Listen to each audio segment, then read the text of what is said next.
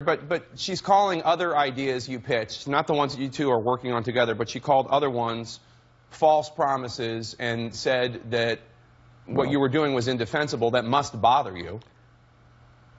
Well, look, of course it does, but we're in the middle of a campaign, and trust me, if you go to some of the statements that I made about Hillary Clinton, you can see real differences.